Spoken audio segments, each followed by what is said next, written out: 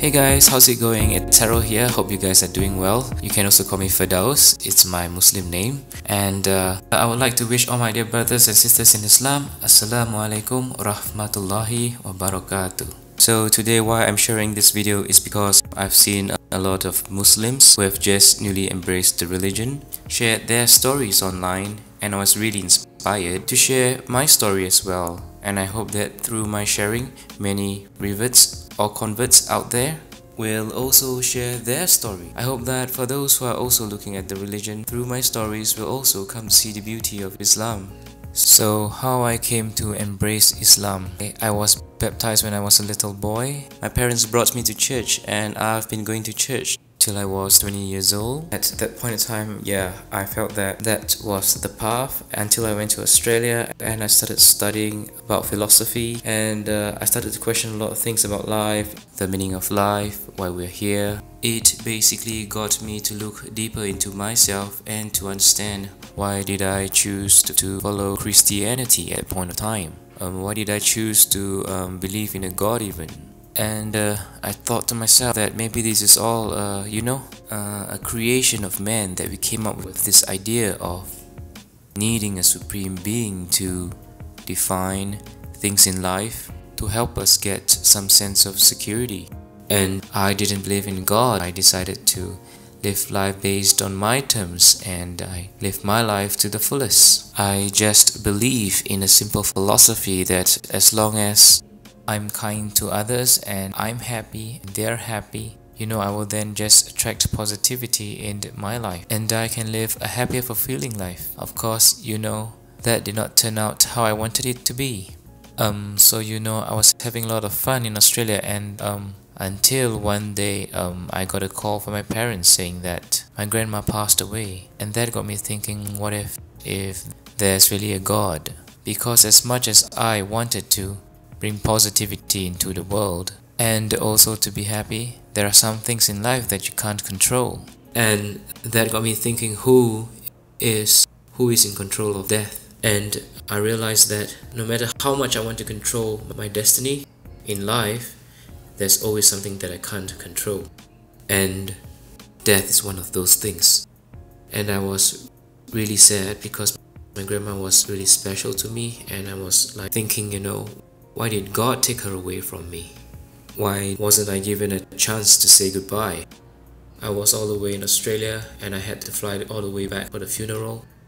So that got me thinking, that there has to be someone more powerful than death. And that is where I started to think there's a God. I didn't want a religion to tell me at that time who God was. I thought that all religions are just human constructs, like people created religions to feel that they need some form of moral code or security in life. But then the incident with my grandmother got me thinking that there is God, and I became agnostic. Fast forward to the time after I graduated, I came back to Singapore and I was working. As much as I didn't have a religion, money was like a religion for me. I was chasing money, trying to earn every penny, and somehow God brought this lady into my life, and she shared with me a bit about Islam and how beautiful the religion is, and I should give it a chance to find out more. She's quite an attractive girl, so I wanted to get to know her better, and so I thought, okay, why not just give it a shot and learn more about the religion, and maybe I can get her to see from my point of view how the religion is flawed. That was how arrogant I was. So I went to Darul Akam, which is the Muslims Converts Center in Singapore, and I was given a basic introduction to Islam. And during that time, the girl that I was dating, she basically told me to write down any questions that I have and to ask the teacher at the end of the class all my questions, and he would be the best person to advise me. So I wrote it down, I gave it a shot.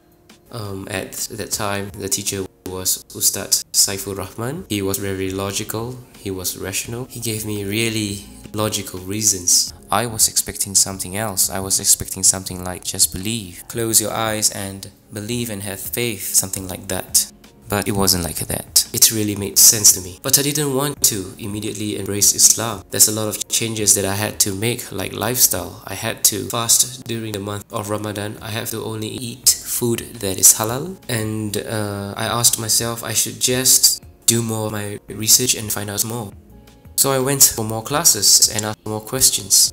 Before I began my journey to discover more about Islam, I told this girl that I was dating that if this does not turn out well, I hope we still can be friends. But I will let you know as soon as possible. I don't want to keep you waiting for me. And I hope that, you'll understand if I don't think the religion suits me. So she said, yeah, she totally understands. But she said I should give my 100% to go find out more about the religion, to ask all my questions, to come with a humble heart, and to truly want to find out about the meaning of life, truth. And I think, yeah, that is what I've been searching for my whole life. I wanted to know what is the meaning of life, why we're here, the purpose and everything. So then the month of Ramadan came.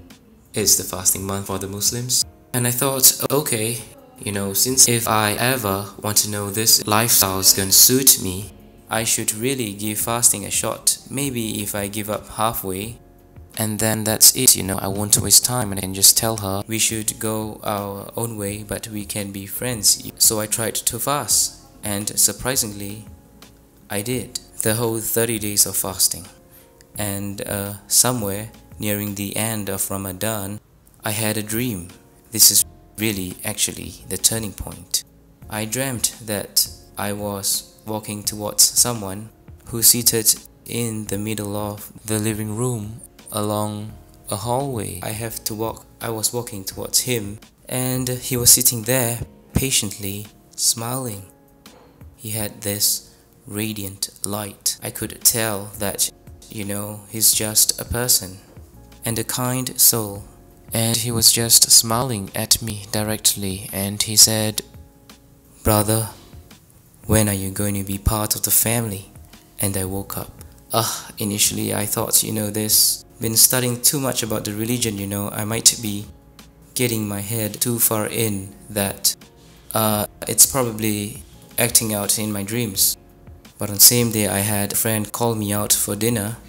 His name is Ibrahim, and that's when I had dinner with him, and he said, "Hey, I heard that you've been going to that Muslim convert center, studying about the religion and understanding about Islam. So when are you planning to be a Muslim, brother?" So I thought this must be a coincidence, Just when I had a dream and my friend asked me out for dinner and he asked me the same question, I was still quite stubborn, thinking that this is just pure coincidence. And I went on with my daily life, but the same dream happened again. And this time I remember the exact day and time. It was a Saturday morning around 9:30. I had the same dream and I woke up and I said to myself, "No, this can't be happening again, it must be something. Or someone is telling me something." And I decided at that point of time to test God. I said a prayer before I started to ask for directions in life, So I sat down, I just closed my eyes, I put my hands together like this and said, "Dear God, I know you exist and you're the most powerful, and you can make anything possible. Because I truly and fully believe in your supremacy and power, you can most certainly show me the way in life and the truth. And I seek your infinite wisdom and power to show me the way. Please, with all my heart, I sincerely seek your help in this. Please, let me know if, is Islam truly the religion for me? Or should I just go back to being who I was?" I said, "I'm going to test you. Unfortunately, I'm going to take a Bible and a Qur'an and put it beside me. I'm going to randomly flip those pages 3 times. And the first thing that I see, it has to be crystal clear, a message for me, saying to me, this is the truth, this is the way, this is who you should follow. It has to be that simple. So I'm going to start with the Bible because that's where I started. You know, I was baptized, so I'm going to start with the Bible. So I picked up the Bible and I randomly just flipped the page. It wasn't the first page, it was somewhere in between. And it just did not tell me a very clear picture. I had to decipher and to read everything in between and come to a conclusion and all. I said, okay, you know, this is not what I want. I want something clear, like this is it, you know. So I closed the book and I randomly flip the next page, like somewhere in between, a few more pages down. It's totally random. And again, I did not see an answer. So I did 3 times. 3 times and I wasn't given an answer. I put the book aside and you know what? It's time to give the Qur'an a chance to tell me.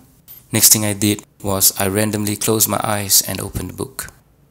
And the first thing I saw was this verse from Surah Al-Hajj, verse 54. أعوذ بالله من الشيطان الرجيم بسم الله الرحمن الرحيم وليعلم الذين أوتوا العلم أنه الحق من ربك فيؤمنوا به فتخبت له قلوبهم وإن الله لهادي الذين آمنوا إلى صراط مستقيم. So basically it says, and so those who were given knowledge may know that it is the truth from your Lord, and therefore believe in it, and their hearts humbly submit to it. And indeed is Allah, the guide of those who have believed to a straight path. I thought maybe it's just still a coincidence, you know. I was kind of like in a state of denial. And so I closed the book and I randomly opened up another page of the book, and it's totally from another chapter altogether. My eyes set on the next verse, and it's Surah, which is chapter 41 and verse 53. أعوذ بالله من الشيطان الرجيم بسم الله الرحمن الرحيم سنريهم آياتنا في الآفاق وفي أنفسهم حتى يتبين لهم أنه الحق أولم يخف بربك أنه على كل شيء شهيد.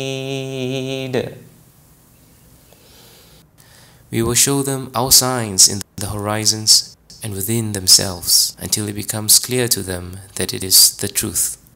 But is it not sufficient concerning your Lord that He is over all things a witness?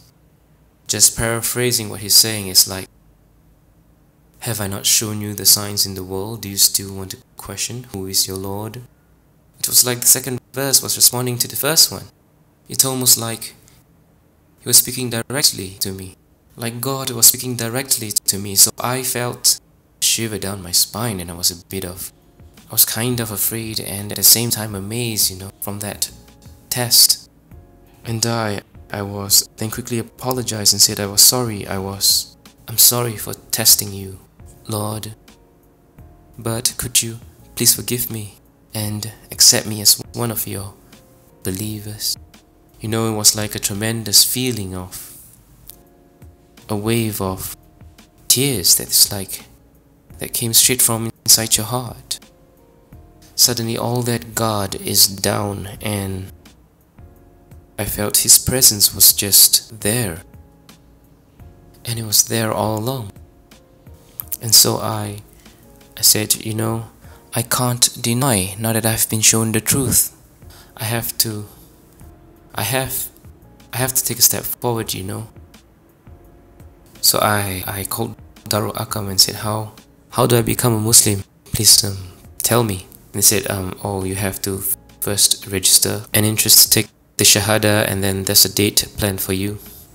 and there will be an official person to do the registration, and it was a month later, and it was the 2nd of November 2014. So that was the day that I took my Shahada, and it was amazing. The feeling was really amazing. It was like all the burden in my heart was suddenly gone. There's complete fulfillment, and suddenly there's an overwhelming feeling and sense of peace. And I just feel that I finally found the truth. I decided to give my girlfriend the good news that I have decided, and so she cried. She said, you know, how many nights I've been praying for you to be, shown the way, to see that Islam is the most beautiful religion. And he answered my prayers. That's what she said. So I felt like this was someone I cannot let go. This is definitely the goal that was meant for me, that God had probably put her in my path to show me the way back home. And it was truly amazing. Yeah, I think we've come to the end of the sharing. I hope you enjoyed my story. Be sure to catch more videos. I'll share with you more about how I learned more about the Quran and more about Islam. I hope that my sharing brought you some hope and feeling of peace. And to all my dear Muslim brothers and sisters, Assalamu alaikum wa rahmatullahi wa barakatuh. Jazakallahu khairan. And to everyone out there, peace be with you. And I hope you have a beautiful, wonderful day ahead. Thank you so much for tuning in, and be sure to subscribe if you like more of my sharing. Take care. Bye.